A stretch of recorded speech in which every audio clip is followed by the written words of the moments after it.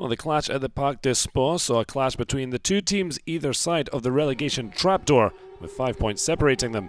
Evian had produced back-to-back wins coming into this match and won the corresponding fixture by a single goal.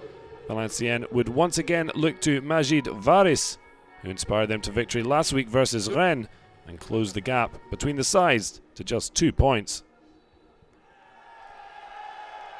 Well, Evian knew a win would go a long way to clinching their survival and made the early running. Well, great strength shown by Kévin BERIGAUD.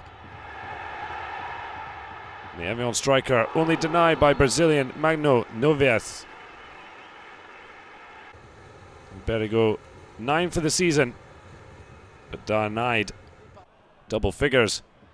But the pace of WARIS was worrying Evian. Jesper HANSEN having to come fast off his line to rescue his defence.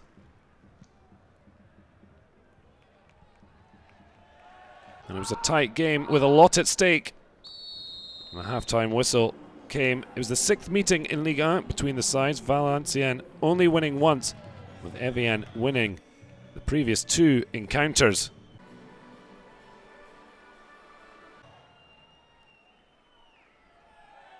Well, one had to wonder if the pressure was getting to Pascal Dupre's Evian, as slackness at the back put them in all kinds of trouble.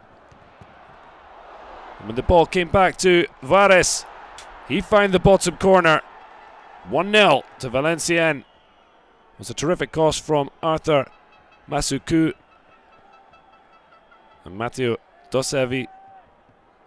Initial shot saved by HANSEN, but when it came out to the Ghanaian international, his shot on the volley finding the bottom corner.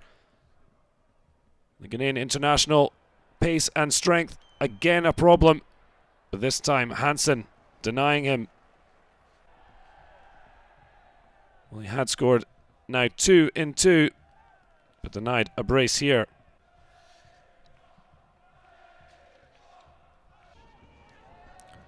Well, Evian did have a big chance near the end. SORLIN Cease almost selling out his side. Clark Nsikulu waiting for his chance, but the ball breaking for Nicolas BENEZET. But he was unable to find the back of the net in what would have been a vital point in this relegation battle. With the final whistle, there was no more time for Pascal Dupre's side. 2 points now, Valenciennes are behind Evian.